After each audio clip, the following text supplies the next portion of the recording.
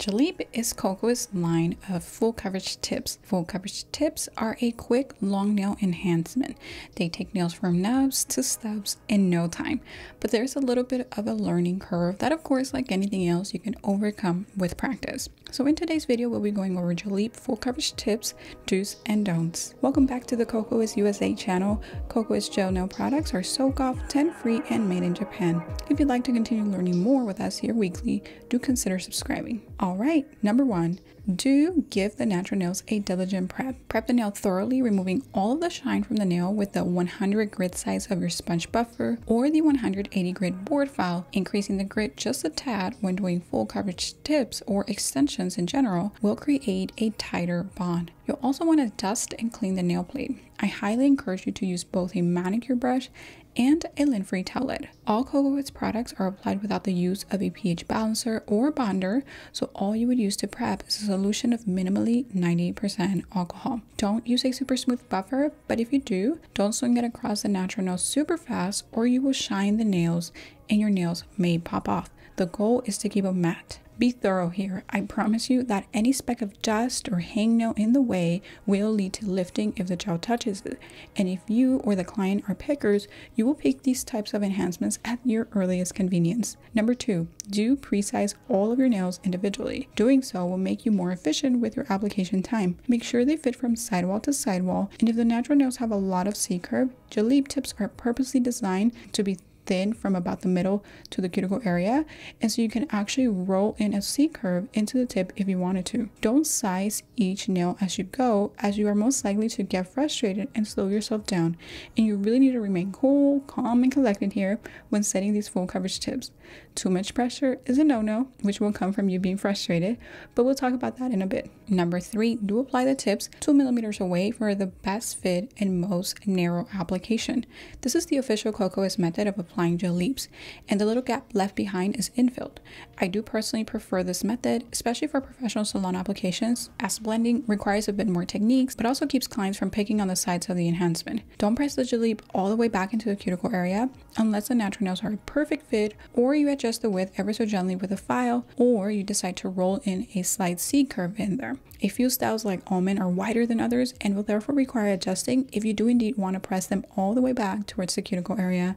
Number 4, do wear gloves when applying. This is because when you cure, your application may require that you hold the back end of the Gelip with your finger. And here's a word of caution. Don't touch any of the exposed gel with your bare fingers, as continuous exposure to uncured gel, including the tacky layer after its cure, can lead to product allergies and or sensitivities. Number 5, do scrub the inside of the Gelip with 90% alcohol. This will remove any oils from handling and minimally make the surface a bit more matte. Do not scrub the inside of the nails aggressively with either alcohol or acetone or even non-acid bonder. The tips are already pre-etched, so you don't want to smooth the inside by scrubbing too hard. Number 6, do apply the tip by holding it at the base of the nail. This will ensure the cuticle area remains thin, and after 5 seconds of holding the cure, you can gently tap the free edge to bring the gel down. By applying this way, not only do you keep the cuticle area thin, but you also can manage the nail tip better and keep it from turning into a hook or claw nail. Don't press the free edge in first, as you will cause gel to seep out on the side walls and under the free edge. I do find it harder to control this way also. Another thing is that you'll also be left without a hand if you need a spare one to reach for something as you're holding the cure. Number 7, do use sufficient gel to apply. The biggest mistake we make when applying full coverage tips is that we don't use enough gel, and so we counter this error by adding a bunch of pressure instead, which in return does not yield a proper adhesion. Don't use too little gel or you will not have enough gel for the nails to adhere, and don't use a lot of gel on the other hand, or you will have a lot of overflow and end up with a serious gap in between the natural nail and the tip. Number 8, do use a high power unit to give your application a full cure. I will opt for a lengthier cure also, like 60 seconds, as the light has to penetrate through the plastic. Don't just finish your application with your portable unit or a flash cure. A proper cure consists of power from the light emission and the length of the cure. If you're experiencing popping off of the tip from the gel on the natural nail, this could be the culprit, by the way. Leaving uncured or semi-cured gel behind on the natural nail or skin will lead to sensitivities in the future, so keep that in mind. Number 9, do blend and remove the shine from the plastic nail prior to overlaying. Do not leave any part of the nail tip with shine. Gel does not adhere at its best when it's applied on a shiny surface. And number 10, do adhere with Mega Stick Base.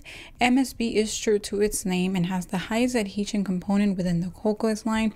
If you're looking for 3+ weeks of wear, this is the option to go for. Don't use Excel Builder to adhere. Depending on the client and your application, Bonding Duo may give you an okay adhesion if you use it as a gel to adhere. I recommend you use it to overlay instead. And just bear in mind that you do not have to use a big amount of gel to overlay your tips once they're applied, as the structure comes indeed from the plastic tip itself. This is very important for you to know. All right, that is it. Thank you so much for hanging out with us today, and we hope to see you next week again for more Japanese shell nail topics using Kokoist.